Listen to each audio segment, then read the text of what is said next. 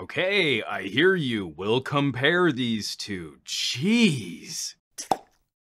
Seriously though, you all keep asking for this one, and if you follow my channel at all, you know I'm going to say there's no winner. I love both of these phones. They can both power two screens at the same time, and that's about where the similarities end. So if you're looking to me as an admitted hardcore LG fan to pick up a V60 and say something like, "It's basically the same thing," then it's like you really don't know me at all. Unique hardware and software features cost more, and sometimes that can be difficult to quantify. In the case of the Duo, I think it's pretty easy. This is radical engineering. The general metaphor in using an LG is you essentially get two phones stapled together that can occasionally act like one larger canvas. The Duo is the complete opposite. The Duo doesn't know that it's a dual screen. It thinks it's one tablet. The UI is one large canvas. The hardware just happens to be cut in half. In LG land, everything is a bit more deliberate, like operating two separate phones. There are gestures to streamline a little, but basically you turn on one phone, then turn on the other phone. You can flick apps back and forth, but the strongest use for this hardware really is treating each screen as a solo workspace. Also, the dual screen implementation here in a case prevents the ability to use another display. The Duo doesn't always succeed, but mostly lands the idea that the phone should interpret your actions and deliver the correct UI. You don't turn on one screen and then manually activate another screen.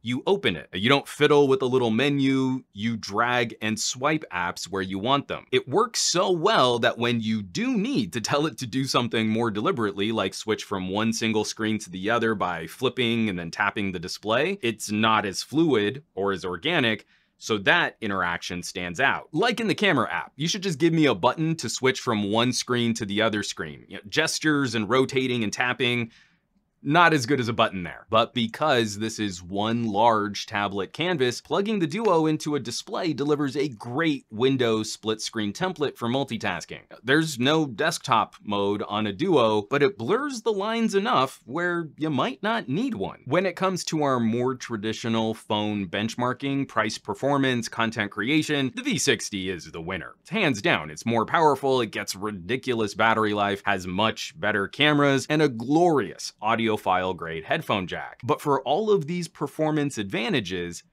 it's not as nice to cart around. Bigger, heavier, a bit clumsier to use on the go. It's the more powerful computer, but the Surface might be a better companion gadget depending on your workflow. Symmetrical body panels, hinges that hold the angle of each screen in place better, a form factor that opens up like a little hipster notebook, and a design that does lay perfectly flat on a table. I want you to think about that. In the year 2020, no pocket computer can just lay flat on a table. I really hate that waka waka waka feeling because of all the camera bulges. So it's kind of been a bummer to hear techies whinging on about how the Duo isn't worth it for the monies. Techies have become the most conservative consumer group. And if we trade a few specs for a radical new form factor, that is a part of what defines value. I don't want to get all Panos Panay emotional on you here, but a truly unique build opens the doors to unique interactions. The Duo is slimmer, smaller, and more discreet to use. And even with a bit of launch software jank, interactions are more fluid. LG has a solid lead, a year-and-a-half lead on dual displays in the market, but Microsoft's implementation has already made it easier for other app developers to enable new uses for dual screen. And in the ultimate irony, Microsoft might have enabled the best visual metaphor to date for using Android as a tablet. Now, the Surface team knows a few things about slate computing. Those of you in my YouTube comments who post about worth itness and justifying a purchase, I need you to see spectrum because you're failing to see proportionality. The V60 should and will sell better because it's designed to reach more people. By design, it's a modular approach for people who want a phone, a Note competitor, a dual display, or all of the above. It's less expensive to make these experiences part-time or modular, and while less expensive is great, that comes with compromises too, like additional bulk, less sturdy hinges, and more deliberate software interactions. I wouldn't discount style either. Now, people have nodded encouragingly when they see my LG dual screens. I mean, they get the functionality, but the few folks I've shown the Surface, it's dropped jaws. Making a full-time dual display by design means you reach a smaller potential group of consumers, but the execution of that idea matters